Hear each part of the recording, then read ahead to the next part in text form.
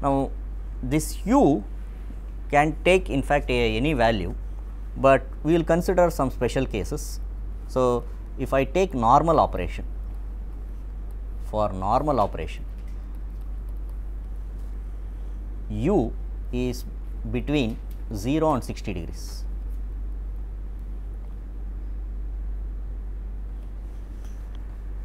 Now, what is so special about 60 degrees? See, 60 degrees is actually the duration of one interval. See, we have defined what is known as interval.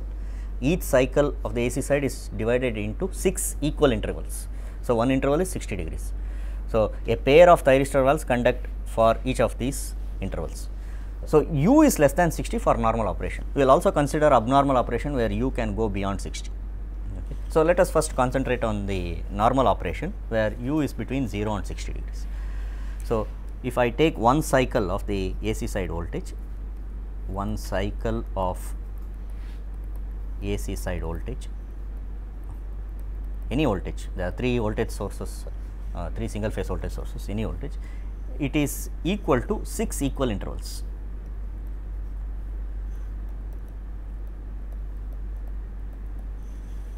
Okay. So, each of these are of duration 60 degrees. Now, what I do is I divide this interval into 2 sub intervals. So, each interval of duration 60 degrees is said to be equal to 2 sub intervals.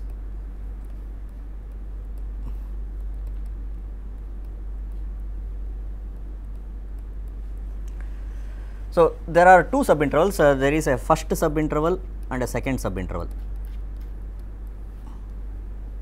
in each interval.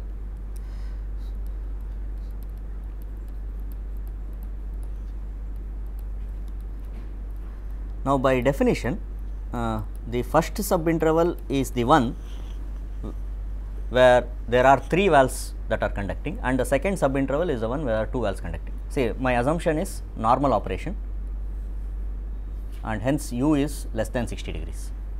Okay. So, up to some angle there are 3 valves that are conducting that correspond to overlap angle or commutation angle, and once that is over, the current has completely shifted.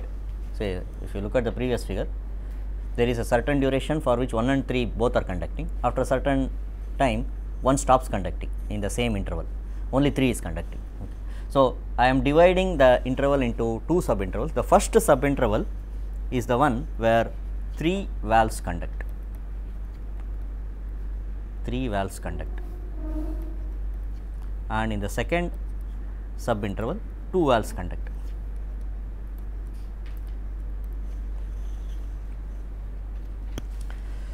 So, since you take any instant, either 3 valves are conducting or 2 valves are conducting, that is why this case is known as 2 and 3 valve conduction mode. 2 and 3 valve conduction mode.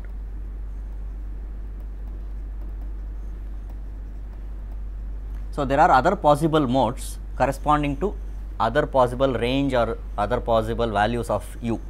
So, for u between 0 and 60 degrees, we have 2 and 3 valve conduction mode. So, if I want to analyze, I will take one interval, and we will see that it is sufficient to analyze one interval. We can in fact get the entire waveform of any quantity either on the DC side or the AC side.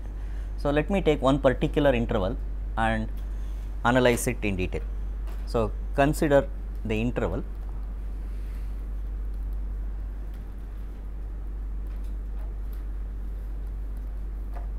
Can you suggest what interval we can take? See, one interval is 60 degrees. What interval can be taken? Any suggestion? Suppose I take the interval, the starting point of which corresponds to turning on of valve 3. At what instant valve 3 is turned on? Alpha. Suppose I take the interval between alpha and alpha plus 60 degrees. This is one interval. Okay. So, again this interval has two sub intervals. There is a first sub interval and a second sub interval.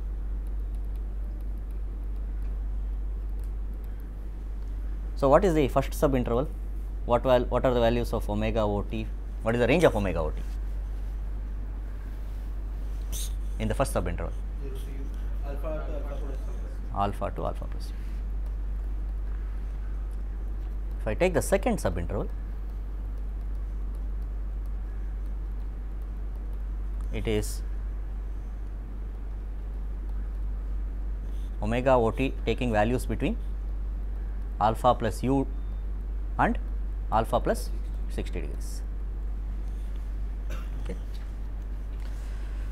Now, I want to analyze the circuit for the two subintervals. Let me take the first subinterval.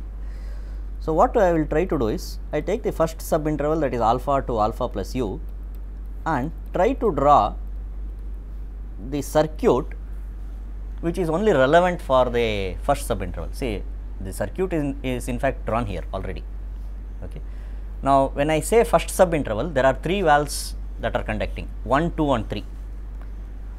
Now, there is a valve 5, there is a valve 4, there is a valve 6 which do not conduct. So, there is no current flow through valves 4, 5 and 6. In the second subinterval, when only in the second subinterval, which valves conduct? 2 and 3. So, when only 2 and 3 conduct, EA does not carry current, only EB and EC. So, what I will do is, I will just draw a simplified diagram where I only show those components which carry current. So, when something is not carrying a current, I can just remove it. Okay. It's a open circuit. Okay. So, I will just draw a circuit diagram showing only those components of the circuit which carry a current.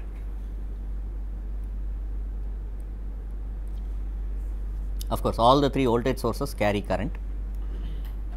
So, I will show all the three.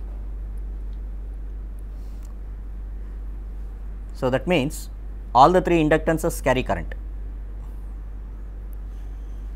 See, when all these inductances are connected in series with the voltage source.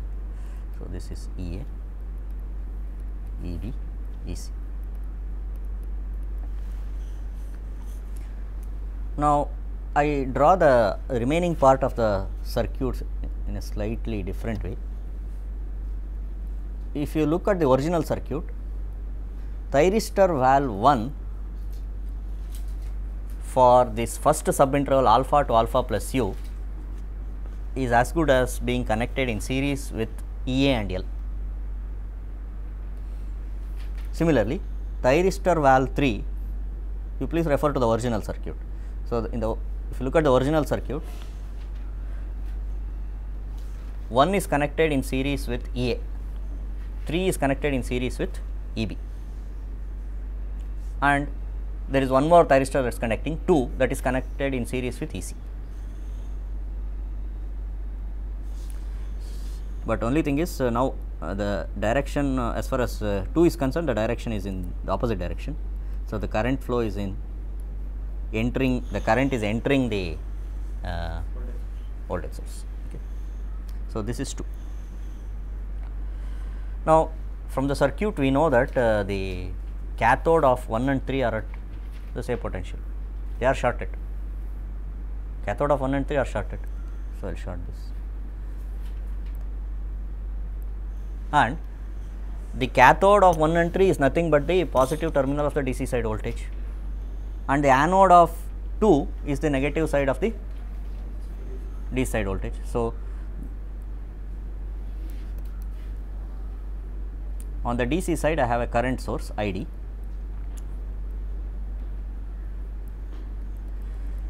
so this is positive terminal of VD, this is negative terminal of VD. Okay. Fine. Now, let me take the current through valve 1, say I1. I1 is the current through valve 1. So, I will always show the current through a valve as the one which is flowing from anode to cathode. Similarly, I will also show I3. What about I2? I2 is ID. Please note I2, the current flowing through valve 2 is ID. Okay. So, that I need not give a separate notation for that. Okay. Now, for the analyzing this, I will apply Kirchhoff's voltage law to this loop consisting of voltage source EA, voltage source EB, the two inductances L, valve 1 and valve 3. Just apply Kirchhoff's voltage law, nothing more. Okay. So, if I do that, L d I 1 by dt minus L, okay, I will do one thing, I will try to go in a different direction. I will say L d I 3 by dt minus L d I 1 by dt. So, by Kirchhoff's voltage law, this is equal to EB minus EA. Is that okay? So, what is EB minus EA? See, we have the expression for EB and EA. EB and EA expression is given here. Okay. Yeah, it is root 2 V sin omega over t. So, I will make one further assumption, one further use of one further relation. So, d I 3 by dt into L minus L. Of course, I 1 is I 1 and I 3 are not independent. See, if I d is the current on the DC side, I 1 and I 3 are related to I d. So, I can write I 1 as I d minus I 3. I 1 is I d minus I 3 by Kirchhoff's current law at this node. So, this is d by dt of I d minus I 3.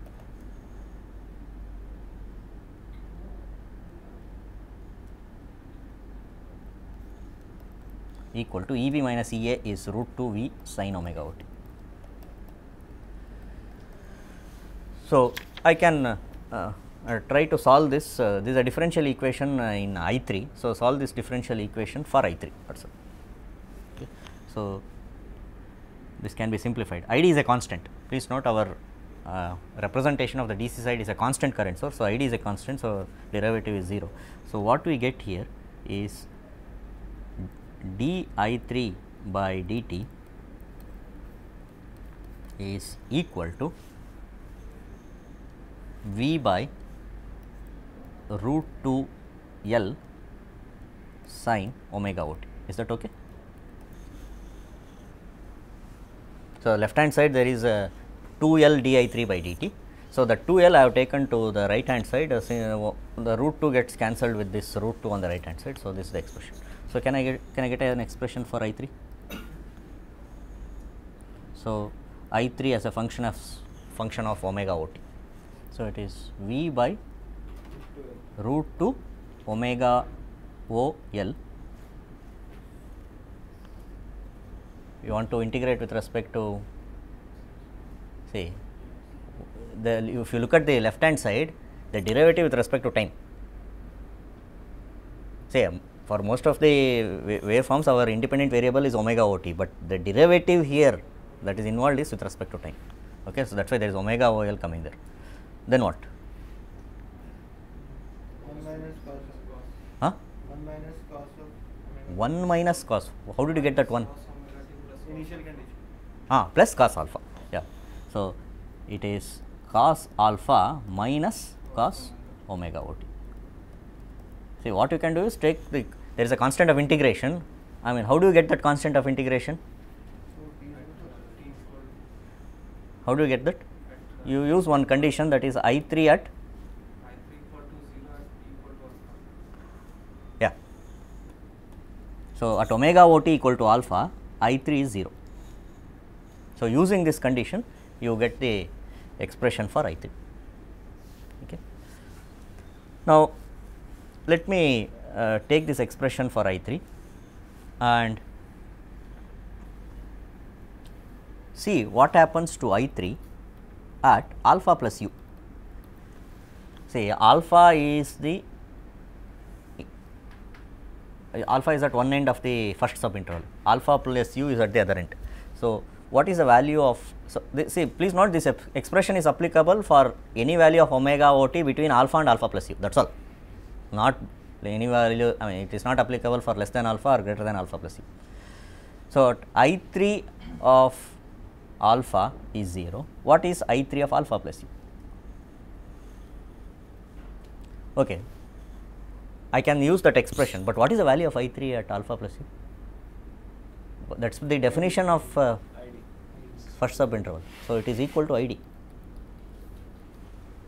That means, the current should have got completely transferred from valve 1 to valve 3. So, valve 3 current I 3 at alpha plus u at the end of first subinterval is equal to I d. So, if you use the expression, what do you get? So, this gives I d equal to, so the expression is V by root 2 omega O L into cos alpha minus cos alpha plus u. Okay. Now, we normally write this in terms of current which is obtained as the peak value of short circuit current. Say, if you just go back to this circuit, the original circuit, see there are AC side terminals of the converter. Suppose there is a short circuit between any two AC side terminals. What will be the short circuit current through the source or inductance? Say, suppose I call this, say, point A, point B, C. There is a short circuit between A and B, or B and C, or C and A. What will be the current flow through the voltage source or inductance when if there is a short circuit? It is as good as saying I apply a line voltage.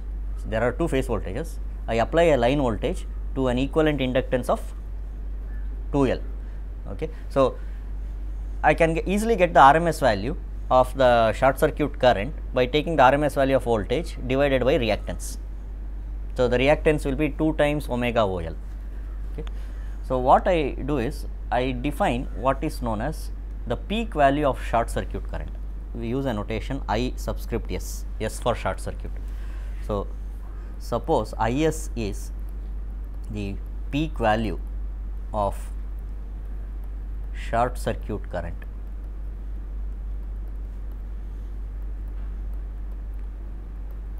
Then I S is related to the RMS value V, the frequency, angular frequency omega O, inductance L.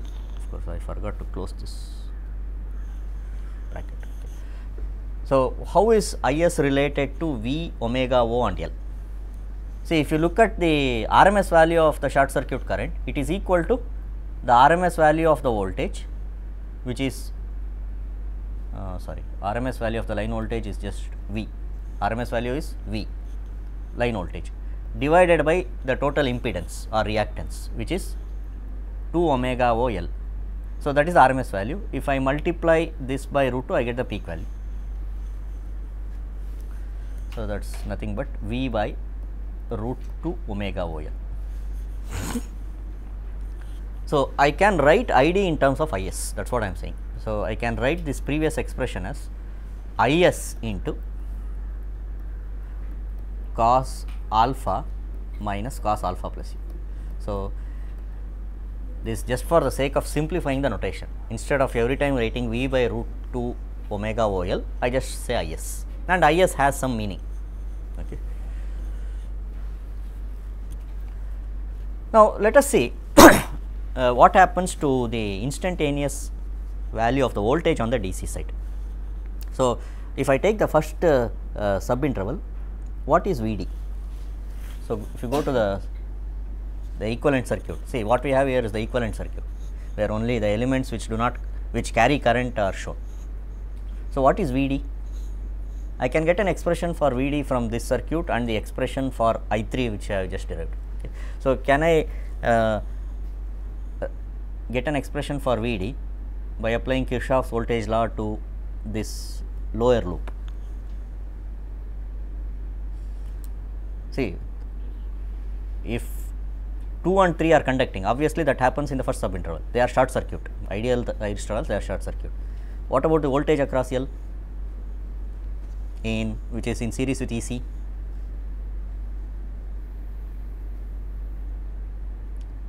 What is the voltage across the inductance which is in series with EC or valve 2?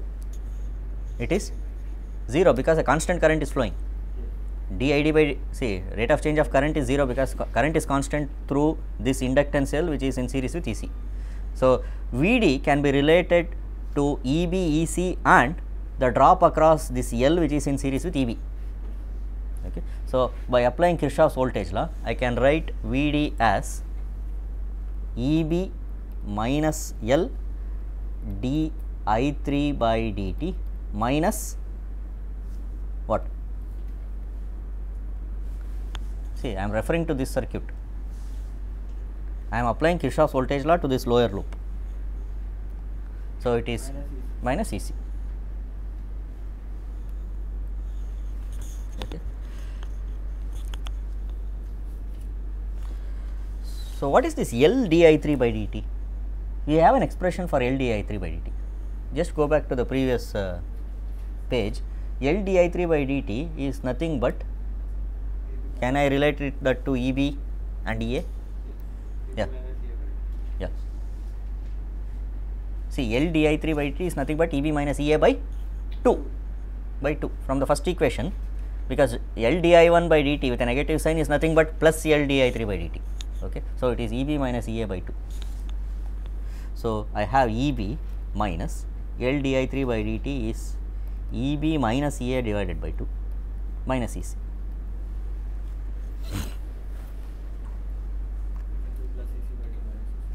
Yeah. So, EB minus EB by 2 is EB by 2. So, I have EA plus EB by 2 minus EC. Now, EA, EB and EC are balanced. So, that means EA plus EB plus EC is 0. So, EA plus EB is minus EC. So, this is equal to minus 3 by 2 EC. Okay. So, this is the expression for Vd in the first subinterval. Now, if you take the second subinterval is very straightforward. Of course, it is much easier. In the second subinterval, I have only 2 valves conducting 2 and 3. So, if I want to draw an equivalent circuit showing only those elements which conduct current, then it is the same circuit which I got earlier, but now a few elements can be removed, because I1 will be, the current through valve 1 will be, in second subinterval I1 is 0. So, I can just remove this EA, L and valve 1. So, the remaining elements which are shown are EB, EC,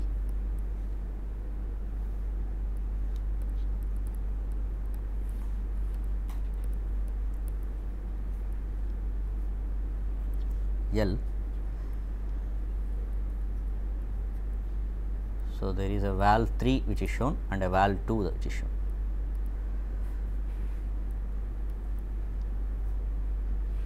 ID and the voltage across this current source ID is Vd. Now, of course, showing L in this case is redundant because the current through the inductance is constant, both inductance is constant, its current is constant. So, there is no drop across the inductances. Okay. So, what is Vd in the second subinterval?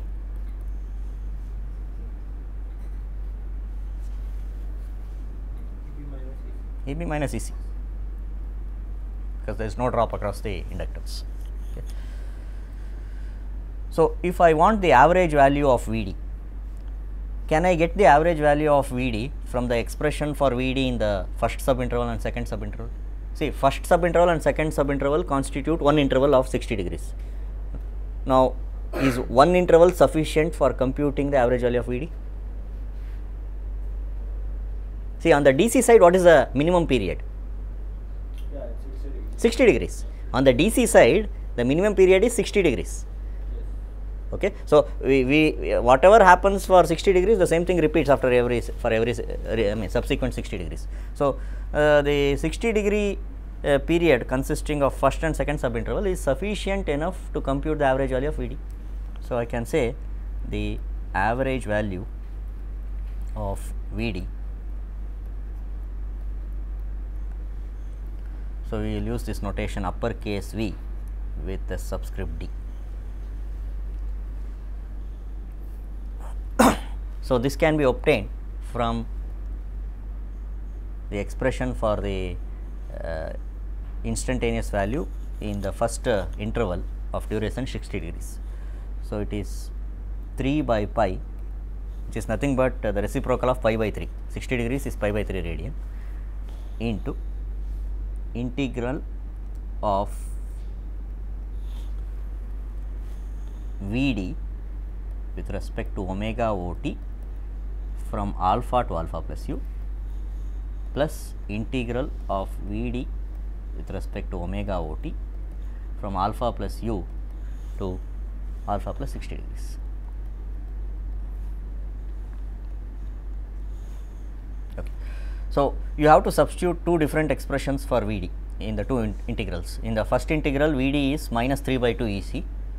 In the second integral, it is E b minus E c, and we have expressions for E I, E b, E c. So, if I substitute those expressions, I get the, so I will leave it to you to derive that this V d can be shown to be equal to V d o by 2 into cos alpha plus cos alpha plus u.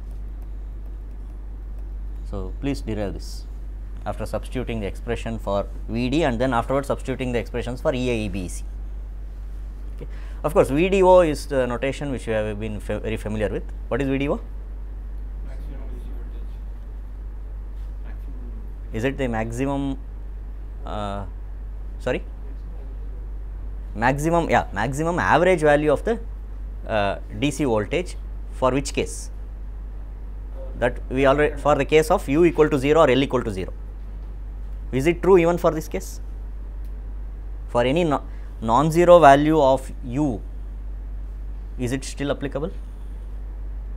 It's only a number. Yeah, it is just a number. We have the we have the notation V d o. What was the definition of V d o? V d o is the maximum value of the average DC voltage with L equal to 0. Yes. But can you still say that it is the maximum average value with non-zero L? Anyway, there is no need to even generalize the definition of V d o. Once we have defined V d o, we will just use it as V d o being the maximum average value with L equal to 0. Yes. Okay. So, the same notation we are using here. Okay. So, we will just relate V d to V d o. Fine. Now, what was the expression for V d with L equal to 0? See, L equal to 0 is equivalent to u equal to 0.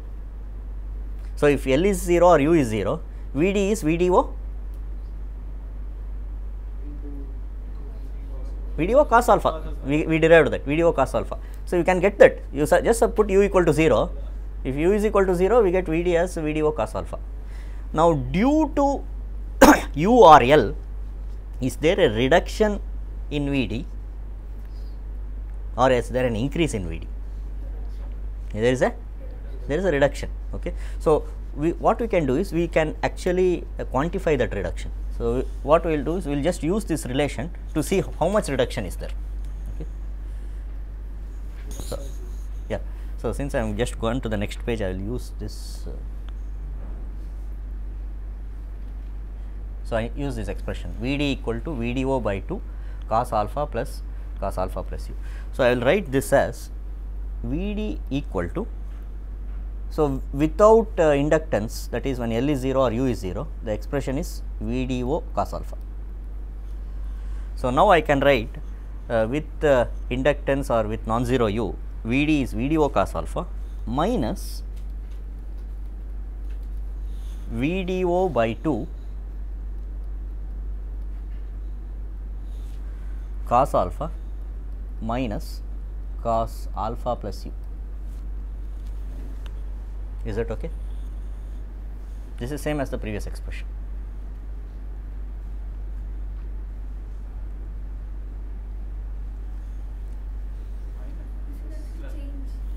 Sorry?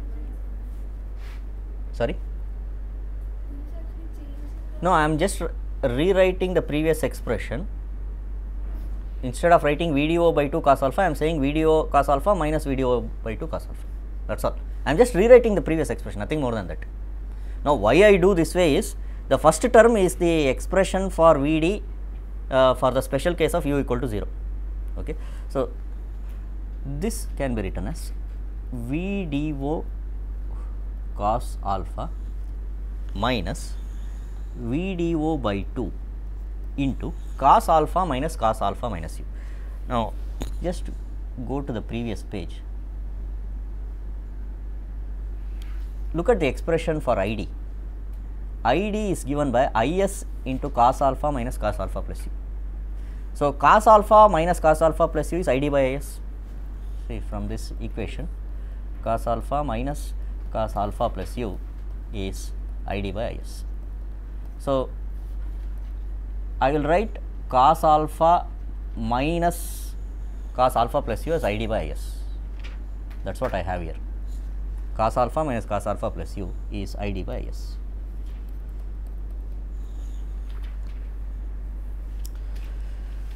So, we write this as Vdo cos alpha minus Rc into Id, where Rc is defined as Vdo by 2Is.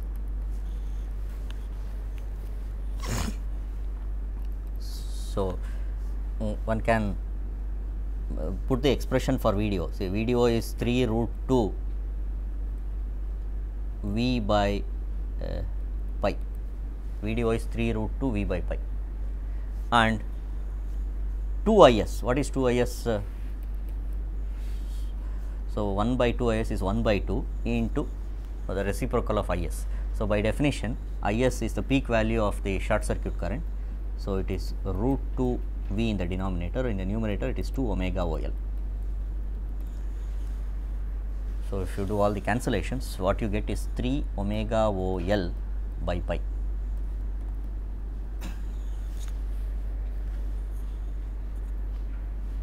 Okay.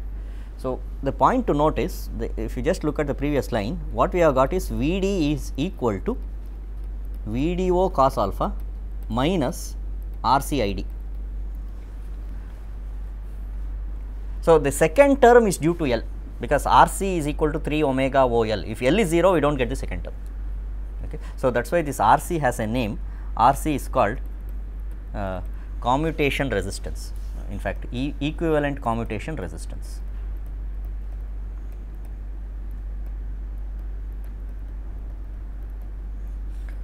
Now, it is just an equivalent resistance, but it does not result in any loss.